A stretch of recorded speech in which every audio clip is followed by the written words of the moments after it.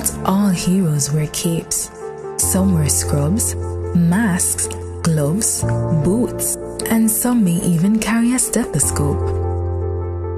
Let's acknowledge our local heroes, our nurses, doctors, paramedics, technicians, soldiers, and our police officers.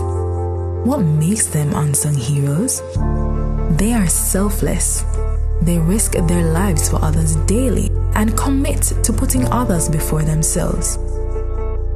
There are many other persons who are also essential in these unprecedented times, to include you.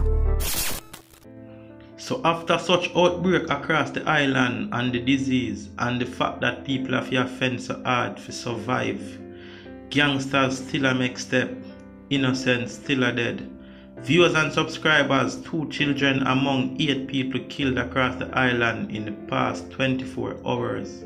We have a lot coming up. Remember, like the video, share the video, subscribe, support the movement. One connection or no connection.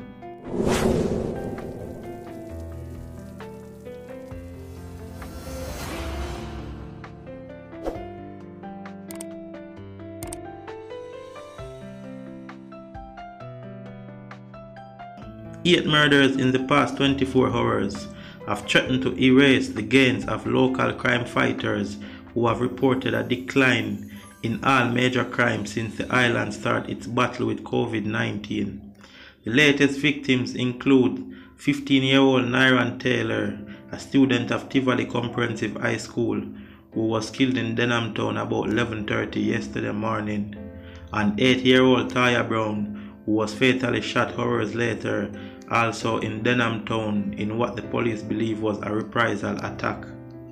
The killings continued yesterday in St. Anne, where 26-year-old Andy Reed, better known as Fry Eye, and cookshop operator Ivan Williams, otherwise called Bigger, were fatally shot in the Ocherius market.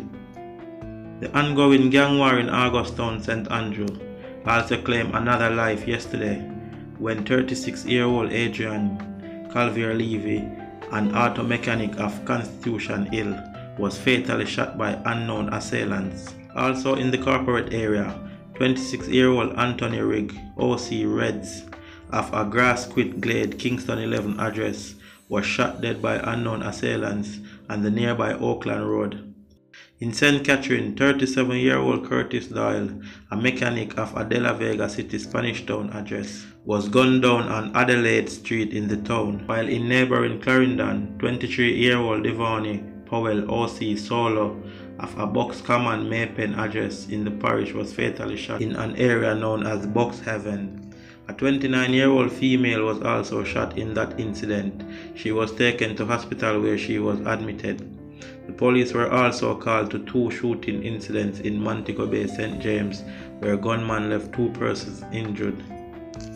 Now, viewers and subscribers, may I tell you now, despite all we are going on, I know time tough and how much people have fear go through and attack on, you know what I mean? Criminals still make step and a lot still happen different from what people have taken naturally through them day-to-day life. Tell me what you think about what go on. Tell me what your thoughts in the comment area. Remember, like the video, share the video, subscribe, support the movement. One connection or no connection.